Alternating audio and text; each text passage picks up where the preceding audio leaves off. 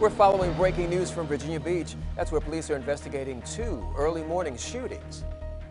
The latest happened just before 5 o'clock this morning on Pathfinder Drive. That's off of Upton Drive. Dispatchers tell us the victim is expected to survive. About 3 hours earlier and a mile away, someone was shot on Maitland Drive. Dispatchers tell us they believe the victim in this shooting is also expected to survive. We are still working to get suspect information.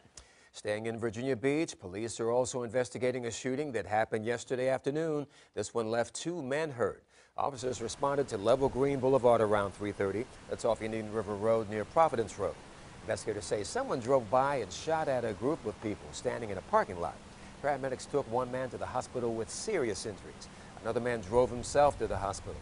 He's expected to recover. Police haven't released any suspect information.